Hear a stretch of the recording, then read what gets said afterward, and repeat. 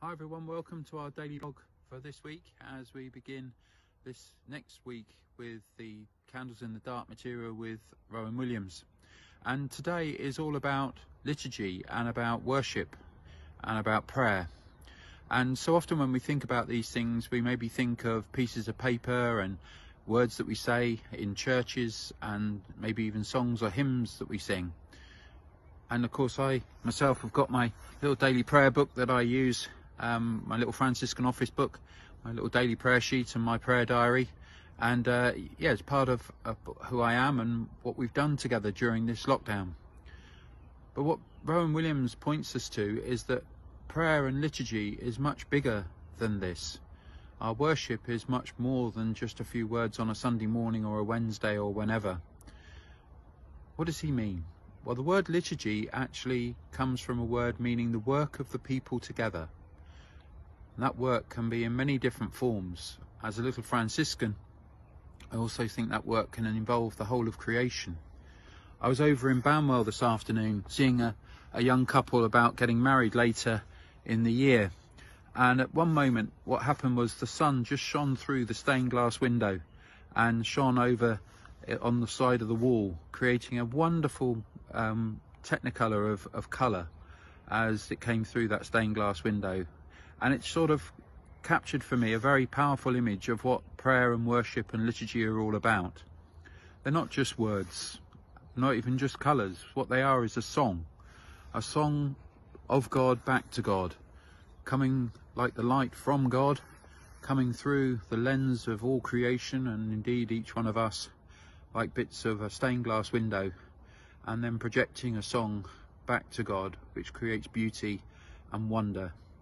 And that spoke very powerfully to me. I'll ask Kirsty to put up the actual picture from Banwell Church. I managed to get a copy of it. But what does that look like for each of us?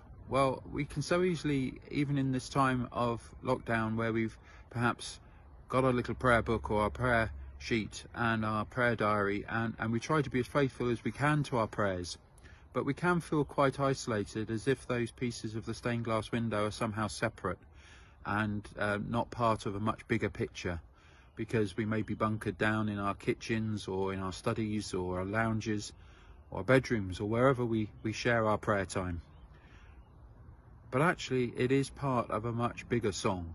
Our song is part of the song of all creation, and that's why I'm down here in the paddock near to the prayer garden, just catching the very last of the afternoon sun as it sets over the back of the church and over the trees, just poking through at the end of this day. And it's pretty cold down here, so I've got my little cup of tea, but it's the first time I've been outside for a prayer time since the beginning of the year, so looking forward to this.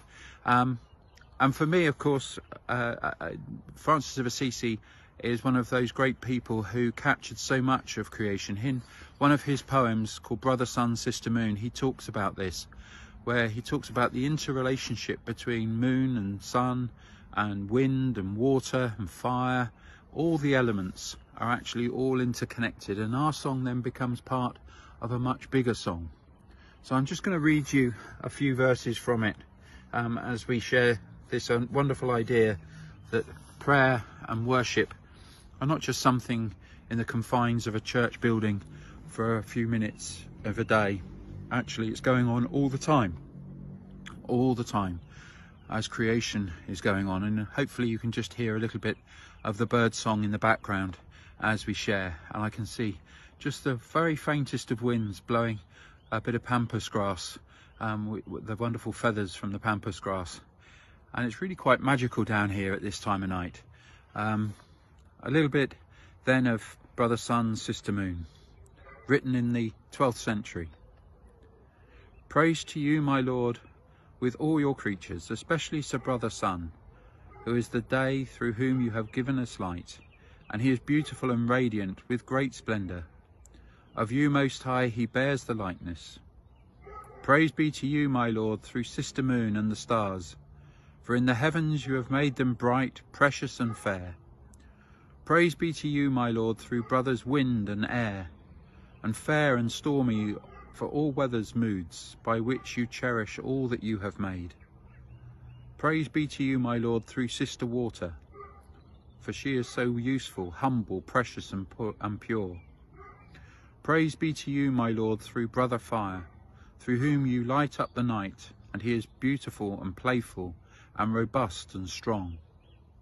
Praise be to you, my Lord, through our sister, Mother Earth, who sustains and governs us, and producing varied fruits with coloured flowers and herbs. And so it goes on.